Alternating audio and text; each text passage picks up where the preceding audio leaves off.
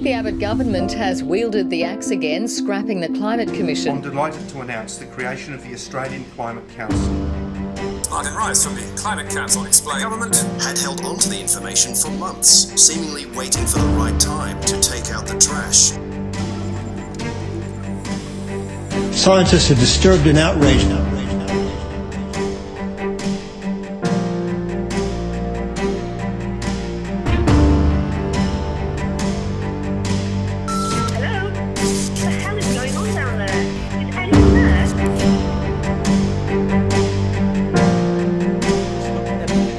There is no evidence.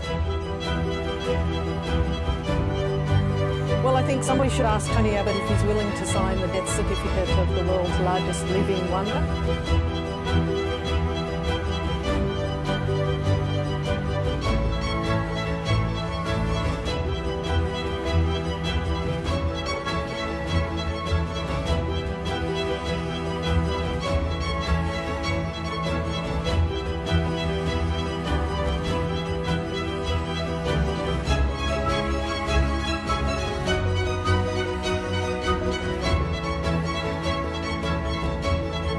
The Climate Council has set off alarm bells over the future of the Great Barrier Reef.